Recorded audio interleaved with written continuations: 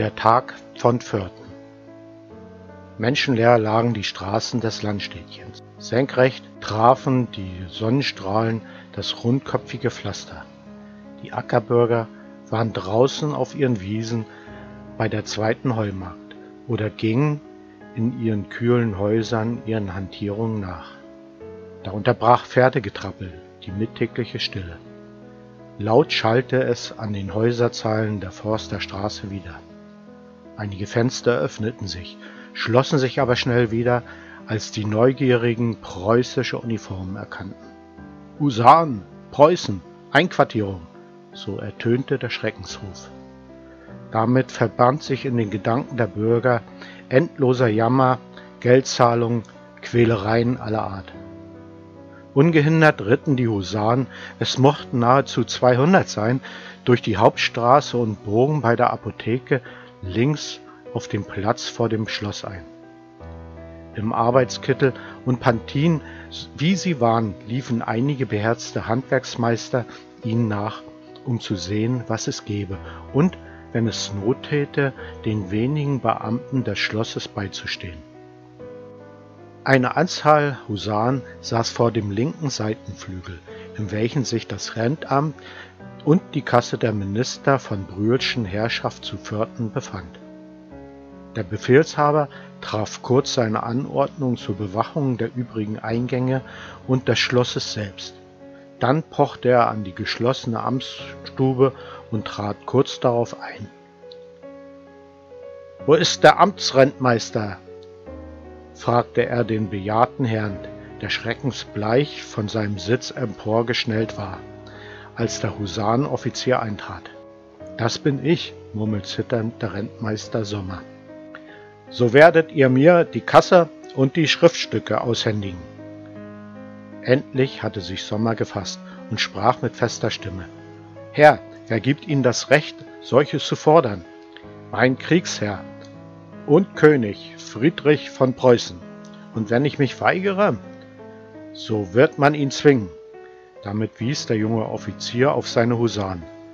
Der alte Mann sah wohl, dass Widerstand nutzlos sein würde, und sagte, »So beuge ich mich der Gewalt.« Er holte aus einem Wandschrank einen verschlossenen eisernen Kasten, aber seine Hände zitterten so, dass er den Schlüssel nicht gleich finden konnte.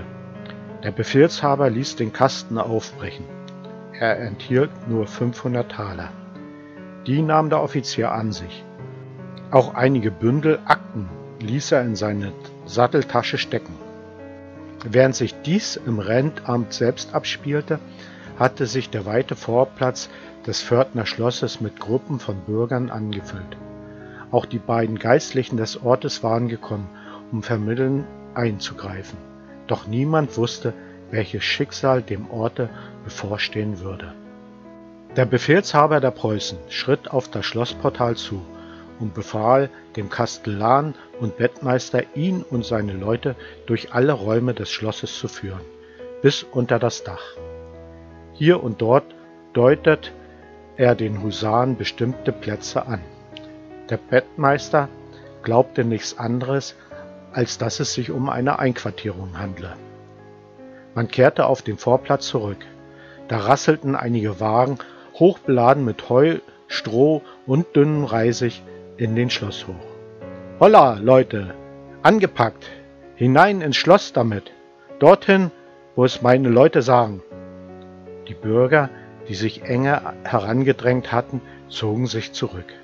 Keine Hand rührte sich. Der Befehlshaber wiederholte seine Worte, aber jetzt ertönte der Schrei einer Frauenstimme. »Was? Wir sollen helfen, Feuer in unser eigenes Haus zu legen? Pfui Teufel!« Wie ein Blitz zündeten diese Worte. Erst jetzt verstand man die Anstalten der Preußen. Man versuchte, die Husaren daran zu hindern, die brennbaren Stoffe ins Schloss zu tragen. Aber ein blind abgeschossener Karabiner scheuchte die Leute zurück. »Hand weg von meinen Leuten! Wir führen nur einen Befehl des Königs aus. Wer uns stört, wird festgenommen, oder es geht ihm noch schlimmer.« Da warf sich der Herr vor dem Offizier auf die Knie und flehte. », 'Lasst uns wenigstens etwas retten oder den Brand löschen.« Doch schon schlugen die Flammen zu den Mansarden des Daches heraus und leckten gierig am Holzwerk. Nichts darf aus dem Schlosse gerettet werden.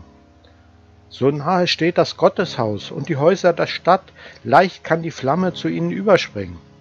So trefft Vorsorge, dort zu löschen, wenn's Not tut. Einige Bürger liefen davon, Kübel und Eimer zu holen und nasse Säcke. Weiter flehte der Geistliche: Dürfen wir nicht auch die Kommunes schützen? Die Seitenflügel gehören zum Schlosse. Schützt sie Gott, so werden sie geschützt. Gelöscht darf nichts werden, was zum Schlosse gehört. Prasselnd stürzte der Dachstuhl ins Innere des Schlosses. Das Treppenhaus und das durch 2 Geschosse gehende Tafelzimmer brannten lichterloh. Wie Fahnen wehten die schweren brennenden Vorhänge durch die zersprungenen Fenster. Bleich bis auf die Lippen und mit zusammengezogenen Brauen beobachtete der Befehlshaber der Husaren sein Vernichtungswerk. Fürwahr, das war keine Tat, deren er oder einer seiner Leute sich jemals rühmen würde. Keine Tat, der sich ein preußisches Soldatenherz freut. Er strich sich über die Stirn, und da er sah, dass der Brand in sich zusammensank, kein weiteres Gebäude in Gefahr schwebte, auch die Seitenflügel unversehrt geblieben waren, so gab er seinen Husaren das Zeichen zum Aufbruch. Stumm ritten sie fort. Stumm sah ihnen Pförtner Bürger nach, bis der Wald sie aufnahm. Der 5. September 1758 ist ein schwarzes Blatt in der Geschichte Pförtens, aber auch ein Fleck auf dem Schilde des großen Friedrich. Wohl war es Tatsache, dass der Minister des Polenkönigs und Kurfürsten August von Sachsen, der Besitzer von Pförten, Graf Brühl, Friedrichs hartnäckigster Feind war, dass er jeden Versuch eines Bündnisses Preußens mit Sachsen vereitelte, dass er den Deserteuren in der Lausitz Vorschub leistete und Spione in der Nähe der Preußen hielt. Aber alles da gab kein Recht, in dieser Form an einem politischen Gegner Rache zu nehmen. Die Lausitz war im Siebenjährigen Krieg die viel umworbene Schlüsselstellung zwischen Polen und Sachsen, Schlesien und Brandenburg.